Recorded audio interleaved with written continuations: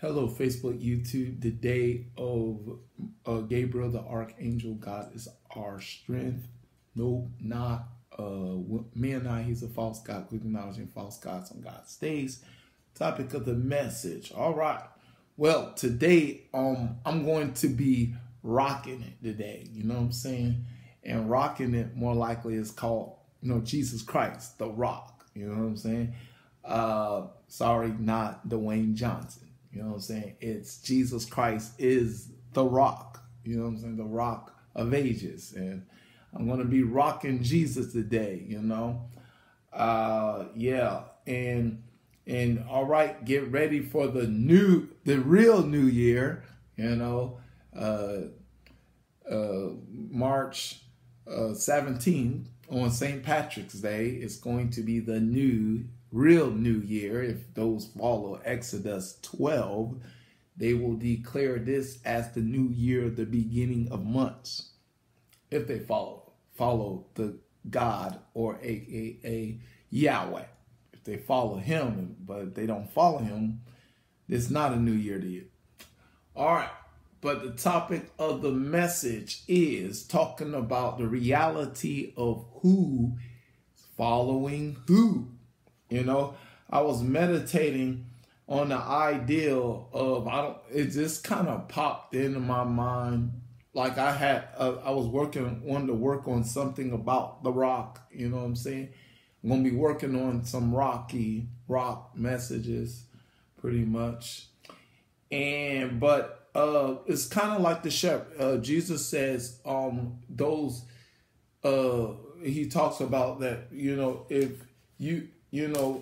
if you are following him, when you hear his voice, you know what I'm saying? He's your shepherd. The sheep the sheep hears my voice. He said, the sheep hears my voice and follows him. But of course, Jesus shows the expression of his love towards the sheep, that he will go out, and if he got 99 sheep and he's supposed to have 100, he will go out and go get the one, you know what I'm saying, that strayed away. And the thing is, but in order for Jesus to go get that one, he has to go find you, and will follow to find you to where you strayed away from. See what I'm saying? He has to go and find you and follow the path to where you strayed away from. That's what the ideal of this message is about. Who is following who? You know what I'm saying?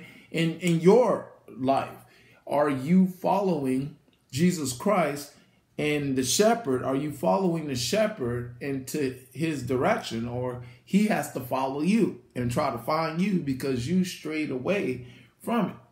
Now, here's what I want you to get at this ideal message, because especially Christians, the thing is, like the scriptures, and I have been preaching on the church system. This church system is not following accordingly to what the word of God says. And because it's not following according to the word of God says, that people will find themselves straying away from the ideal of church that is presented to people, that I say that is incorrect, that this church system is not operating is an incorrect system according to the scriptures that we've been warned throughout the Bible. I mean, Jesus says, there shall come let no man deceive you, for many shall say, I am Christ, and deceive many. I mean, who's these I am Christ? I mean, if you put I and A to that N, I-A-N to that Christ, you get Christian. Just saying. But, it's an incorrect church system that is operating right now. And the thing is, now people are being led astray because they don't like this incorrect church system that is not doing what the word of God says it's supposed to. And unfortunately, now concerning those people, now God, the shepherd, has to go find them. You know, go find out where they're at. Go find out where they have strayed away from because of the, you know, unfortunately, the subpar performance of Christianity right now, because it's following a wrong direction. It's subpar. It's not the word of God, because, you know, Christians are not, you know, up to par concerning of how we're supposed to show love, enjoy peace, and really supposed to conquer darkness, you know, because I believe that light is supposed to overcome darkness, not darkness overcoming the light, right? And unfortunately, people are straying away from the faith. But the thing is, you know, Christians, who are you following?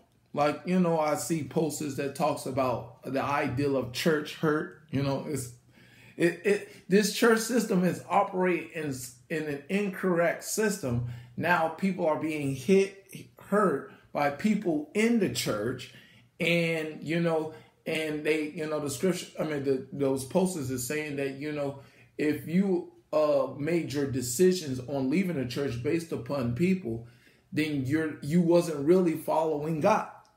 And it is correct. You know what I'm saying? That we are supposed to follow the word of God. We're not supposed to follow Christians. You know what I'm saying? We're supposed to follow Jesus Christ. You know what I'm saying? The whole objective is being a Christian is to be more like Christ and not more like Christians. And the thing is we need to understand our motive of really being with Christians. You know what I'm saying? Our motives is going to be about following God, or God will have to, because he loves you, and he wants you to have a relationship with him. He will go out and follow you and find you where you're at.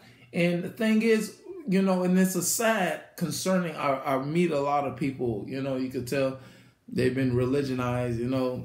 I went to this Catholic church, or I went to this Baptist church, or I went to this Presbyterian church, or whatever religious ideal church, and something bad happened, surprisingly. You know what I'm saying? And it's sad that, you know, and people deem whatever they went to as an ideal of church, or an ideal of Jesus Christ, or an ideal of God. And according to the word of God, they're not allowed to do that, because you have to follow the instructions of what the word of God says in its whole entirety, to understand what is about God and what is about Jesus Christ, and what is Jesus Christ is all about. I mean, what the will of God is all about concerning your life. You know what I'm saying? And the thing is, you know, it's plain to see that Jesus Christ, when you follow him, that you will get rejected. You are going to get ridiculed. You're going to get mistreated. You're going to go through hardship. You're going to go through a lot of difficult situations. But by faith, through grace, you will learn how to become an overcoming, to overcome those situations and circumstances. And the thing is that, and we are supposed to follow that. But the thing is, you need to be asking a question based upon, you know, who am I following? Am I truly sincerely following the word of God? Or am I truly sincerely following people? You know what I'm saying? Is that really scenario? Am I following people that say that they are following God, or am I following God? And the thing is, that people need to get on that sincere quest to question what is they perceive as God or Jesus Christ that may not be God and Jesus Christ, because the scriptures clearly says that there shall become a time that men will not endure sound doctrine. They shall heap themselves to itchy ears, you know, believing fables and turning away from the truth. 2 Timothy 4, it talks about that. And of course, like it says right there, you know what I'm saying? Jesus said it straight up, in this time that many shall say, I am Christ, and shall deceive many. I mean, and then it says in the, Matthew 24 and 23 It talks about that, they will say, lo, Jesus, they will say, here, more likely, here is Jesus, lo, I'm there, and believe them not. That's what, it's crazy. Jesus is saying this stuff because what's crazy is this church system, Christians, these days, it's not so much of a realistic approach of the idea of who we are supposed to be representing. Because Jesus Christ, if you read the Bible and read it, you will see a real person. I mean, Jesus is a straight, hardcore, real person. He says what he says and he means what he means, and he just straight up and say it. You know what I'm saying? This is the characteristics of Jesus Christ. You know what I'm saying? He will be straight up. He's from heaven. He's straight up from heaven, what you expect from this performance. Jesus is a straightforward person, and he will say what he's supposed to say, whether you like it or not. He will tell you this is the deal, and you just need to follow it, And that's why I love what really, for me, following. I was in a religious church, and like trying to figure out what's going on here, and it was going crazy. But now having a relationship with God, and now sincerely studying the scriptures and looking at what Jesus is saying, and seeing his performance in the Word of God, I'm like, what is going on here? You know what I'm saying? This is a real straight up, person that is sincerely trying to tell you this is what you do. This is what you do. If you do this, you'll get that. Do this, you get that. Straight up. You know what I'm saying? And you don't have to figure out and try to, create your own idea. I'm just saying. Yeah, it says in Matthew 24:23, it says, then if any man shall say you, lo, here is Christ, or there, believe it not. That's what he said. For there shall arise false Christs, false prophets, and shall show great signs and wonders, in so much that if it were possible, they shall deceive the very elect. And he's warning us of this situation, but we need to learn how to identify what he's saying is that is going on right now. And we know that a church system is not performing up to par according to the Word of God. We got to honestly look at the viewpoint to deem it as if it's Christ or not, because who are we following? Are we following Christ?